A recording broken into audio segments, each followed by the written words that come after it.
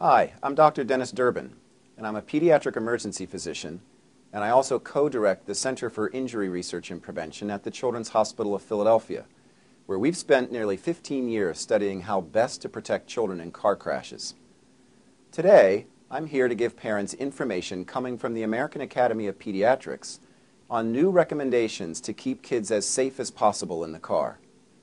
The AAP's new recommendations reflect the best science available in the field of child passenger safety.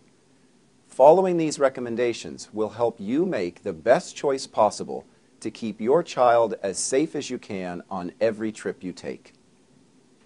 The American Academy of Pediatrics now advises that infants and toddlers should ride in rear-facing car seats until at least age 2 or until they outgrow the upper height and weight limits of the seat. This information can always be found on the label on the back of the car seat. Once your toddler reaches the upper height and weight limits for a rear-facing seat, he should ride in a forward-facing car seat with a 5-point harness until he outgrows the height and weight limits for that seat. Older children should ride in a belt positioning booster seat after outgrowing the forward-facing car seat limits, and should remain in a booster seat until they are 4 feet 9 inches tall, which for most kids is usually between 8 and 12 years old. All passengers of any age should ride in a lap and shoulder seatbelt once they have grown big enough for the seatbelt to fit properly. Again, around 4 feet 9 or 8 to 12 years old. Finally, all children should ride in the back seat until they are 13 years old. The main change parents will notice in the new recommendations is that most children should remain in a rear-facing car safety seat until they are 2 years old. A rear-facing car seat does a better job of supporting the head, neck, and spine of infants and toddlers in a crash because it distributes the force of the collision over the entire body. For larger children, a forward-facing seat with a harness is safer than a booster, and a belt-positioning booster seat provides better protection than a seatbelt alone until the seatbelt fits correctly.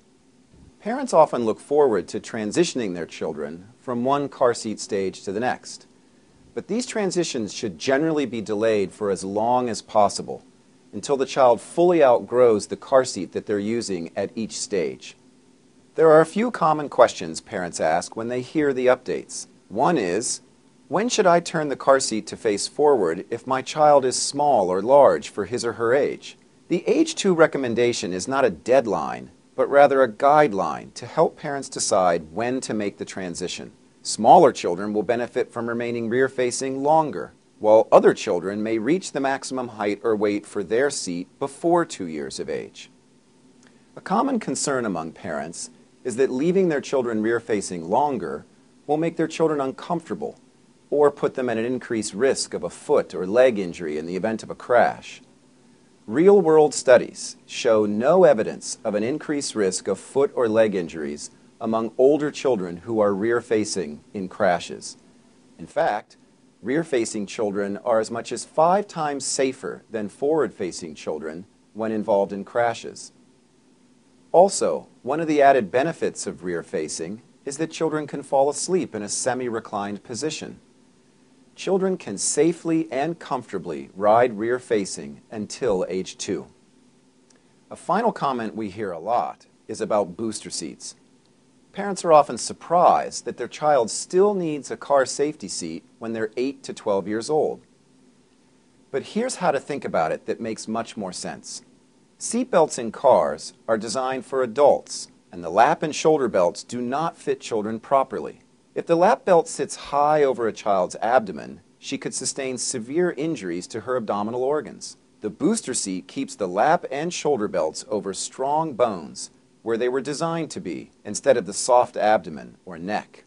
For more information about the new recommendations and the different types of car seats, visit www.chop.edu/carseat. From that site, you can also locate a child passenger safety technician to make a free appointment near your home.